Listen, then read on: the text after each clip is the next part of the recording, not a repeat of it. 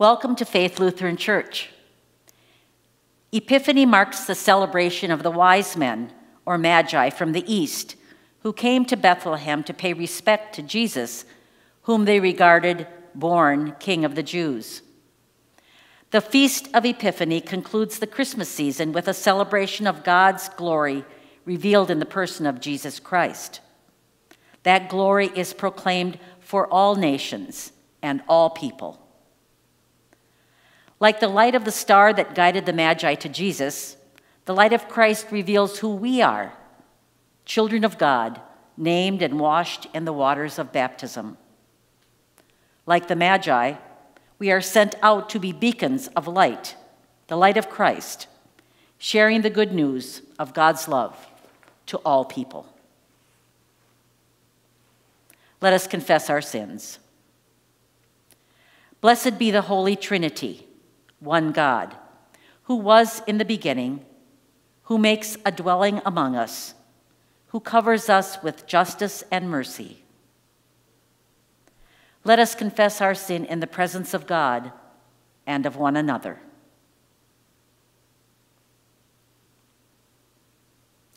God of goodness and loving kindness, we confess that we have sinned against you and our neighbors. We have turned away from your invitation to new life. We have turned away from the lowly and downtrodden.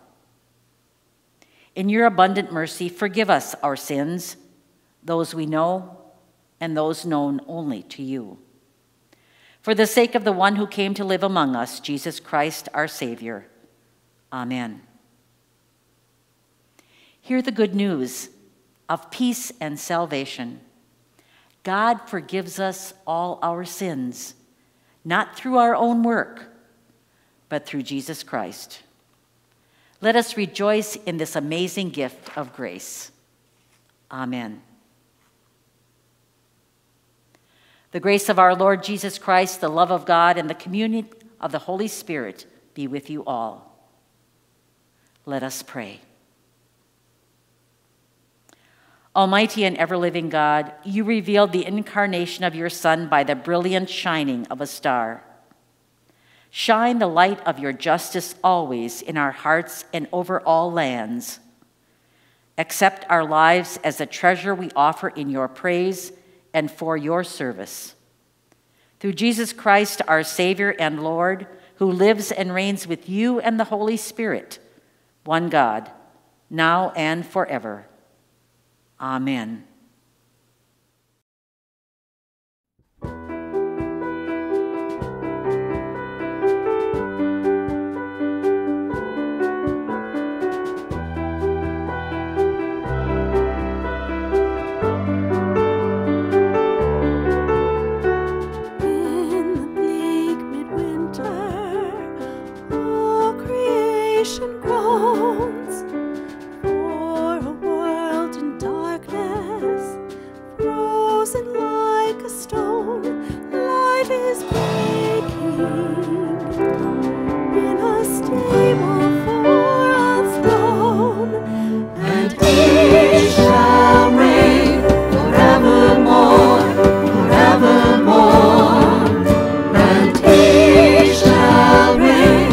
Forevermore, forever.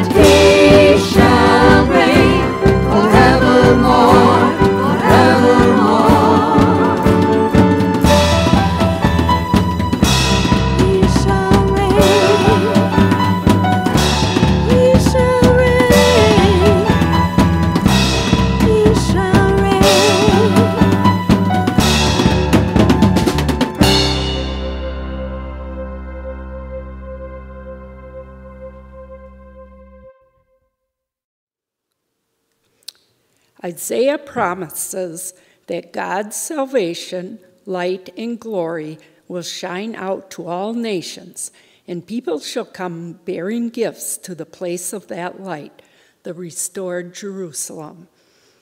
Isaiah 60, verses 1 through 6. Jerusalem, stand up, shine. Your new day is dawning. The glory of the Lord shines brightly on you. The earth and its people are covered with darkness, but the glory of the Lord is shining upon you. Nations and kings will come to the light of your dawning day. The Lord said, open your eyes, look around. Crowds are coming. Your sons are on their way from distant lands. Your daughters are being carried like little children. When you see this, your faces will glow, your hearts will pound and swell with pride. Treasures from across the sea and the wealth of nations will be brought to you. Your country will be covered with caravans of young camels from Midian and Ephah. The people of Sheba will bring gold and spices in praise of me, the Lord. The Holy Gospel according to Matthew, the 2nd chapter. When Jesus was born in the village of Bethlehem in Judea, Herod was king. During this time, some wise men from the east came to Jerusalem and said, where is the child born to be king of the Jews? We saw his star in the east and have come to worship him. When King Herod heard about this, he was worried, and so was everyone else in Jerusalem. Herod brought together the chief priests and the teachers of the law and asked them, where will the Messiah be born? They told him, he will be born in Bethlehem, just as the prophet wrote. Bethlehem in the land of Judea, you are very important among the towns of Judea. From your town will come a leader who will be like a shepherd for my people Israel. Herod secretly called in the wise men and asked them when they had first seen the star. He told them, go to Bethlehem and search carefully for the child. As soon as you find him, let me know. I want to go and worship him too. The wise men listened to what the king said and then left. And the star they had seen in the east went on ahead of them until it stopped over the place where the child was. They were thrilled and excited to see the star. When the wise men went into the house and saw the child with Mary, his mother, they knelt down and worshiped him. They took out their gifts of gold, frankincense, and myrrh, and gave them to the baby Jesus. Later, they were warned in a dream not to return to Herod, and they went back home by another road. The Gospel of the Lord.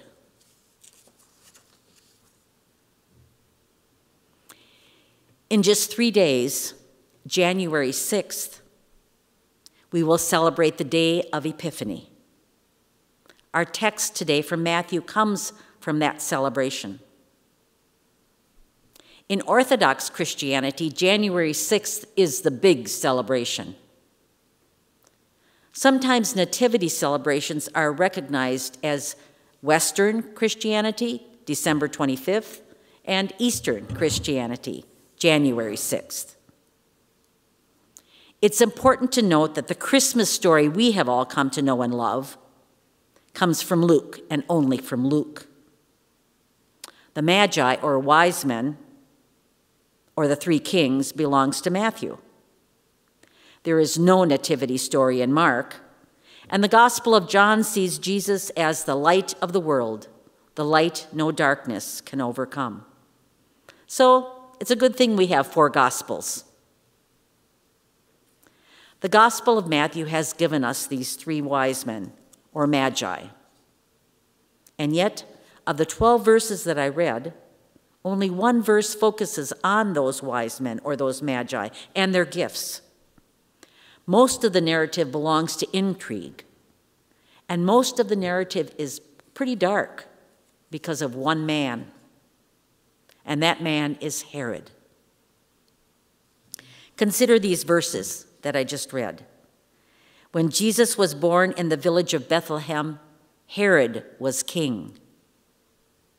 And later on, the Magi asked, "Where is this child to be born king of the Jews?" Herod secretly called the wise men. And then Herod says to them, "Let me know where he is so I can go and worship him too." Although we kind of suspect that Herod has no intention of worshiping Jesus. At the end of the story, we hear that the wise men were warned in a dream not to go back to Herod, and so they go home by a different way. You know, as I thought about the nativity stories that I've seen and heard and read, the pageants that I've witnessed or been a part of, or the nativity scenes that I've seen people put out or have been in churches or in my own home, I don't think I've ever seen Herod in one of those nativity scenes. Have you? Have you ever seen Herod in a nativity scene, either as a main character or even a minor character? Herod, you see, is all about power. He's the king. Leaders and important dignitaries come to see him. Herod was the one appointed by Caesar to keep the peace as Rome knew it. Herod was not a nice man. He was ruthless, not in the Grinch sort of way, but in the get rid of anyone who stands in your way. It was Herod, after all, who was responsible for the killing of the innocents. If you were to visit Israel-Palestine today, you would see all kinds of structures built by the Herod family. Palaces, stadiums, cisterns, stables. It's ironic, isn't it, that we would find no structures like that built by Jesus. No, Matthew's story is darker than we are accustomed to. Perhaps that's why we skip over Herod and focus right on the wise men. The wise men, the Magi, recognize Herod's deceit. They also recognize the importance of Jesus. How is it that they were led to Bethlehem to worship this baby who was born King of the Jews? The Magi, after all, come from afar. They don't come from next door or even the country next door. Most scholars believe that they came from a faraway place, maybe Iran, that they were Zoroastrianisms, that they practiced that religion of Zoroastrianism. They were not Jews. They were astrologers. They were outsiders. And yet they are led by Bethlehem, to Bethlehem, by the grace of God. What does this tell us? It tells me that Jesus did not just come for some people, but for everyone, for all people. And then at the end of the story, the Magi go home by a separate way, by a new way, a different way. It's something for us to reflect on as we approach this new year. I don't know about you, but I'm glad 2020 is behind us. We yearn for a return to a normal time. But like the Magi, returning to normal or returning home will indeed be different, especially after what we've experienced. The things that were supposed to bring us security somehow seem less reliable now. Like the Magi, we're looking for a different way. Years ago, when I was in my first parish, it was my first Christmas, actually, as a pastor in a parish. We had celebrated with my parents coming from their home to be with us on Christmas and Christmas Day, Christmas Eve. And our two children were home. They were both in their 20s then, out of college and looking at a future. And it was the day after Christmas. It was, my parents had gone back to their home in central Wisconsin, and the four of us, my husband and I and our two children, were standing in the living room. I remember it vividly. And all of a sudden, my daughter, who was then in her early 20s, burst into tears. And I was perplexed, and I said, "Linda, what's the matter?" And as she tried to compose herself and speak, she said, "It's never going to be the same again, is it?" And what she meant by that was she was used to Christmases at grandparents with everybody together and all the families and all that kind of thing. And it was a different way of celebrating Christmas for her. And she realized that it was not going to be the same again.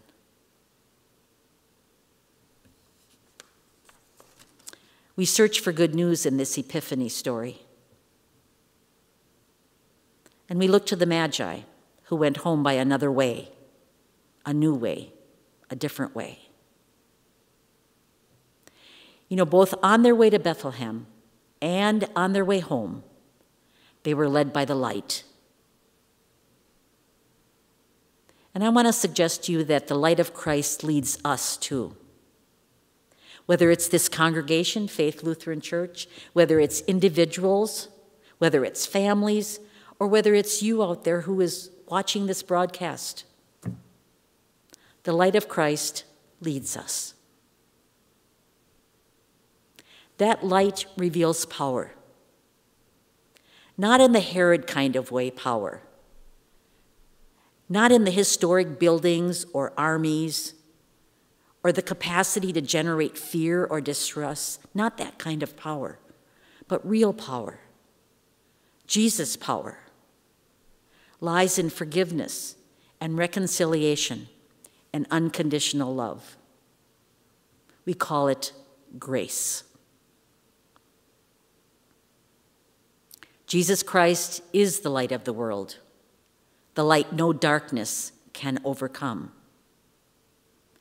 May Christ light our way and make us bold to live in God's grace. Amen.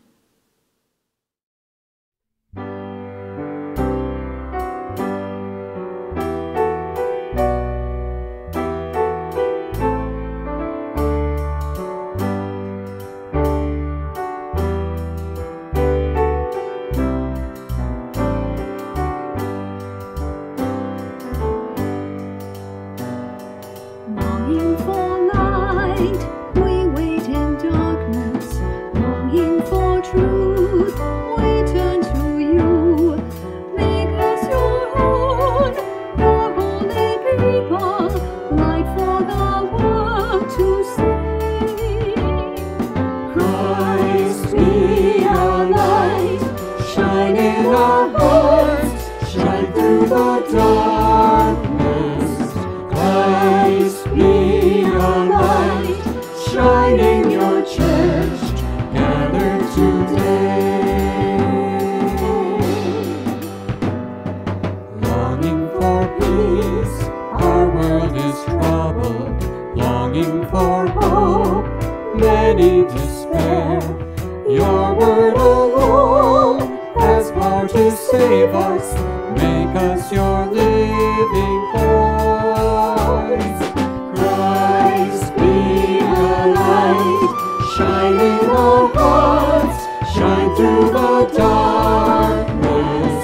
Christ be a light, shine in your church, gathered today. Longing for food, many are hungry. Longing for water, many still thirst. Make us your bread, broken for others, shared until all are fed. Christ be our light, shine in our hearts, shine through the darkness.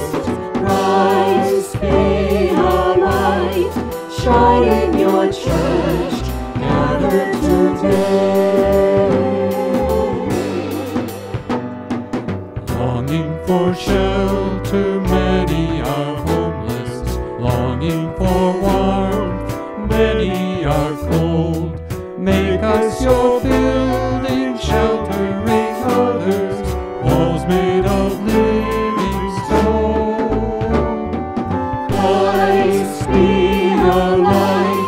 shine in our hearts, shine through the darkness.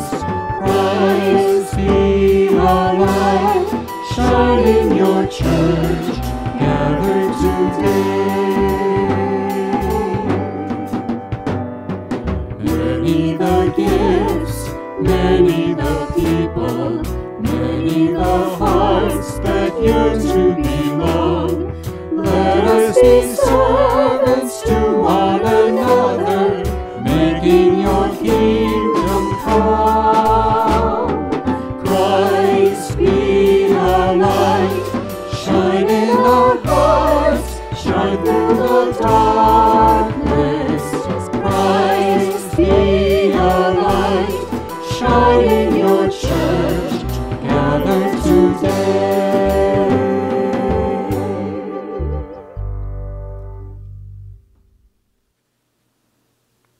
Thank you for your generosity during this past year. Your gifts of money are appreciated as we continue to make Jesus known here in the Marshfield area. We reach out with gifts to the Northwest Synod of Wisconsin and to the Evangelical Lutheran Church in America. We're grateful for partnerships such as Lutheran World Relief and Lutheran Disaster Response as they work with the most vulnerable populations in this country and around the world. Thank you for your gifts of time, talent, and treasures. Let us pray. O God, accept our offering of ourselves, of our time and talents. Unsettle our lives and redefine them in you. Renew in us a spirit of justice, compassion, and love. Open our eyes, ears, and hearts to hear and see you already at work in the world. Strengthen our commitment to your vision through Jesus Christ our Lord. Amen. Joining our voices with the Song of Angels, let us pray for the church, the world, and all who are in need. Glorious God, fill your church with joy. Let your faithful people live as beacons of your redemption. Give courage to your church that it may speak with confidence, even when words of mercy are met with scorn. Hear us, O God. Your mercy is great. Creation displays your faithfulness. Place wonder into the hearts of those who explore the heavens. Curb waste and pollution that all might breathe clean air. Hear us, O God. Your mercy is great. Bring all nations and rulers to the splendor of your dawn. Raise up advocates who care for the most vulnerable people. Inspire leaders to be generous with abundance. We especially pray for children and families experiencing food insecurity. Hear us, O God. Your mercy is great. Come quickly with your healing power to all who seek love, support, and restoration. Dispel fears and shadows. Restore broken relationships. Bring relief to those who are sick or struggling, especially those whom we name in our hearts before you. Hear us, O God. Your mercy is great. Send traveling mercies upon all who journey home by other roads. Protect families fleeing conflict in their homelands or abuse in their homes. Guard those who have no place to lay their heads. Hear us, O God. Your mercy is great. According to the boundless riches of Christ, you draw all your saints to your heavenly places. Make all things new again in the splendor of your glory. God of mercy, come quickly to us with grace upon grace as we lift these and all our prayers to you. In the name of Jesus, we pray. Amen. And now join together as we pray the Lord's Prayer. Our Father in heaven, hallowed be your name. Your kingdom come, your will be done, on earth as in heaven. Give us today our daily bread. Forgive us our sins as we forgive those who sin against us. Save us from the time of trial and deliver us from evil. For the kingdom, the power, and the glory are yours, now and forever. Amen. And now receive this blessing. Almighty God, who sent the Holy Spirit to Mary, who proclaimed joy through the angels, who sent the shepherd with good news, and led the Magi by a star, bless you this day through the Word made flesh. Amen. Go in peace. Share Jesus with the world. Thanks be to God.